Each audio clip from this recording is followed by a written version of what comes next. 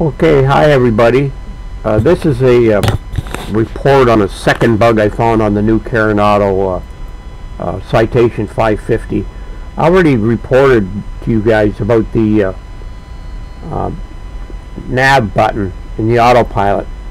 The nav button, if you click it, it won't go beyond arm. You can't get it to turn on. And unless it turns on, you can't do a glide slope approach and just fly over the airport at the altitude you're at. And I'm going to attempt another LPV approach into Hamilton, which is 20 minutes away. You can see I've set up the approach already to save some time, and we're going to fly over here to Bixham, and then we're going to pick up the Daxit into Hamilton. There's a second bug that I'm reporting here, and that's with the vertical speed. This vertical speed descent button right here doesn't work either. For you to use that, you've got to go down here to the autopilot here to get it to work with this button.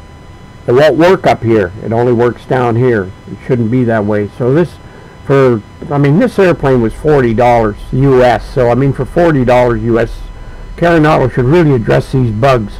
Now the one with the nav button not working, people are saying to me, I went on the forums and tried to report it on the forums, and people are writing back saying, oh, try clicking off your CDI and go over here to VLOC and back to CDI, and that didn't fix it. And somebody else said, well, make sure you go in your HSI and make sure you've got GPS selected in the nav source.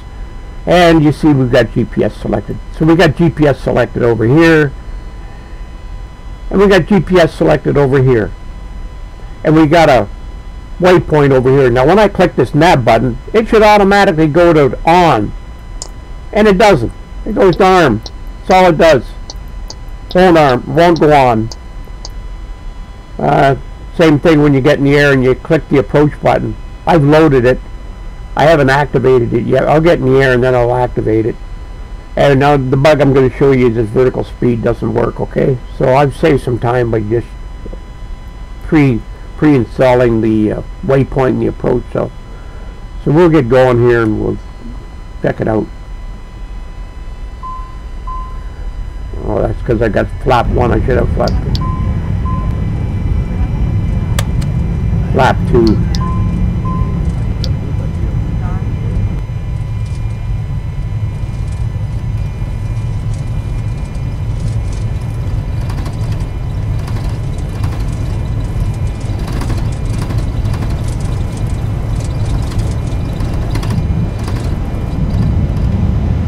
Gear up.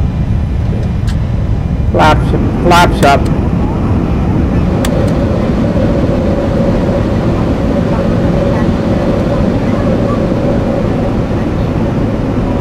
Now I'll put the autopilot on.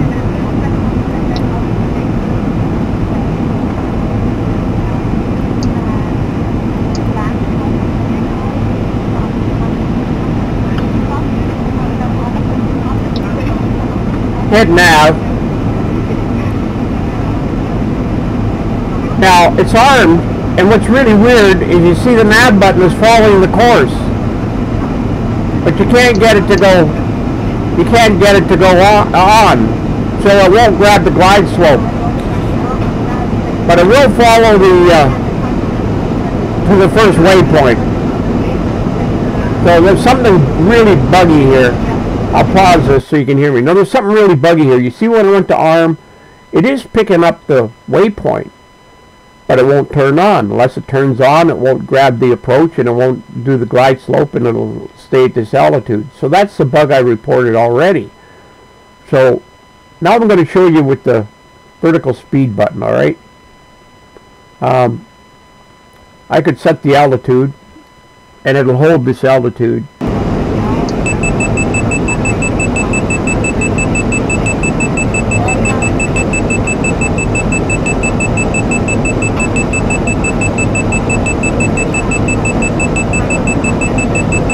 speed up there too high. I'll get the speed down. That ping is, I got the speed way up. It'll float in a second here. There it's gone out. We're holding 2600. Now I switch over to vertical speed and try to descend.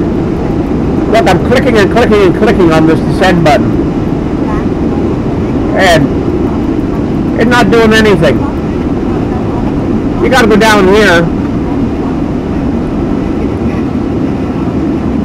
to this one. Now it'll descend. See, now we're descending.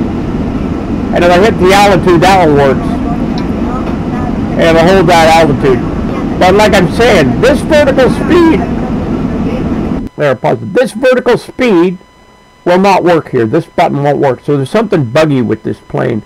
And they've been saying to me, when I couldn't get the nav button here to go to on, can't get the approach button to go to on, and they're saying, oh, it's a compatibility issue with the Reality XP GTN 750 here. And that is absolute nonsense, because I have this GTN 750 in several aircraft. I've got it in the Navajo, I've got it in the Default 172, I've got it in the PC-12, I think I got it in another plane. And it works just like a dream in all those planes. The only plane it doesn't work in is this plane. So there's nothing wrong with the GTN 750. It's got to do with the compatibility of this aircraft to the GTN, not the other way around.